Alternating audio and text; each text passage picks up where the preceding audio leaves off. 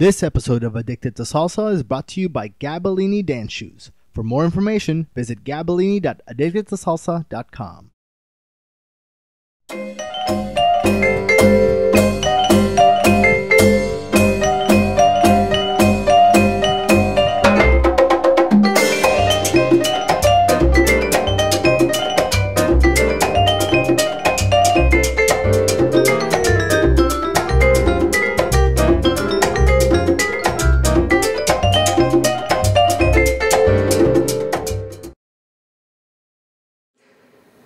Okay, to get started, again, we're going to count on one.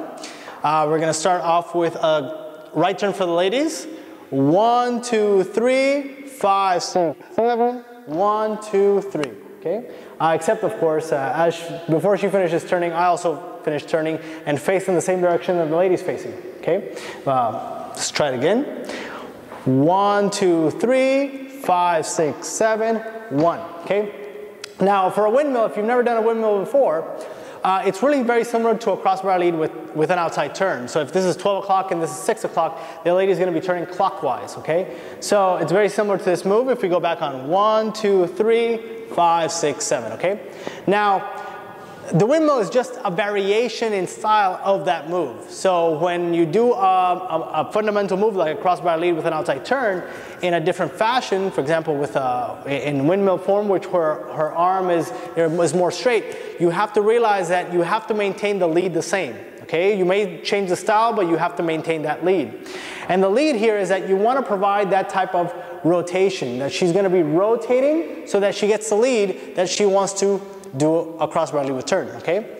From here, since in the video it might not be so noticeable, I'm not just raising the hand up, I'm actually moving it clockwise out to first provide that lead and gain momentum. The second part of the windmill, I keep the hand straight, but it just goes straight down and up for the ladies. So really the first one is the key lead and key move so that ladies maintain the same, I guess, movement, you know, crossbar lead with an outside turn while you change the style of it, okay? So from here, this is still on, this is good. Ladies go back on 1, guys, you go forward on 1. We do 1, 2, 3, 5, 6, 7, and you are gonna end up doing an open break on 1. Okay, so now with real counts and real momentum, okay, we do 1, 2, 3, 5, 6, 7, 1, 2, 3, 5, 6, 7, 1. Okay, now a regular copa, I'd go back on 1, 2, 3, and use something with the hips. Now, because this move is a little bit more complex and we're tying it to a crossbar lead 180, we're actually going to move the control point from the hips. If I'm using too much technical talk, the control points, no. Instead of stopping the lady on her hips, we're going to be using her shoulders because we gain more control of her frame, okay? So as she goes back on 1, 2, 3, we're going to use both of our hands to stop her, you know, kind of on the shoulder blades, and spin her like a top so she can turn as she's doing the copa this way, okay? So maybe from a different angle, we'll just try it from here so you can kind of see it, and I'll kind of move out of the way. So we go back on 1, 2, 3. So as you can see, I use both of my hands, 1 to stop her, 1 to control the frame. And then from here, I use both of my hands, more this one than the left one, but 2 points of control is better than 1. So I come here and I spin her like a top, okay? So going back to this position. Again, we're gonna do the open break.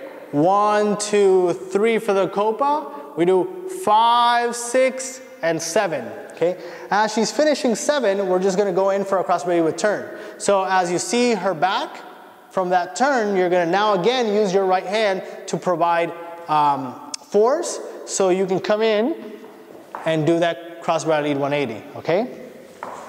So from here, just to review a crossbar lead 180, we're from here, we do 7, 1, 2, 3 to open up, and then launch her for her styling, whatever she wants to do, okay? So from the very beginning, here we go. 1, 2, 3, 5, 6, 7, 1, 2, 3, 5, 6, 7, 1, 2, 3, 5, 6, 7. 1, 2, 3, 5, 6, 7. Ladies, it's time to break down all of the styling for the entire windmill combination. So we're gonna start with our left hand styled out here with our wrists nice and flexed. And we're gonna start going back on 1, 2, 3. Here's our prep for a right turn. So we bring our arm in on 5, 6, 7. Here the guy is starting to lead us through the windmill combination. So we realize that we don't have any room for this arm. We don't want it to get tangled up. So we're gonna keep it planted right here on our left hip. Here we go through. Then we can bring our arm back out. It's safe for styling back on 1. Now I'm going to switch angles. We left off on the open break with styling out on 1. And here we're going to lead into the copa. So we have 1, 2, 3.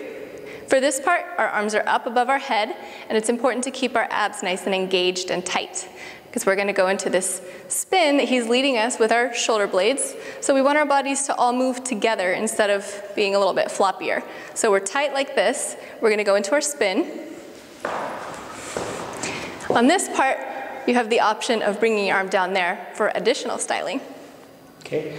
Now, ladies also have an additional styling depending on guys what you do. Now, if you come out of that crossbar lead 180 and you provide enough force to launch them out of that 180, they're able to use that momentum and add more styling, and that's what we're going to do. So if we're here, let's just move a little bit more back. If we're here, imagine I'm doing the 180 and we end up here, and I'm going to provide him with enough force to come out. So here, ladies, we have the option of doing a kick on 1. We can kick up going 1, 2, 3. For this kick, to break it down, you're going to put your toe against the ground, creating a lot of friction. Bring it up, keeping your toe pointed, and back down.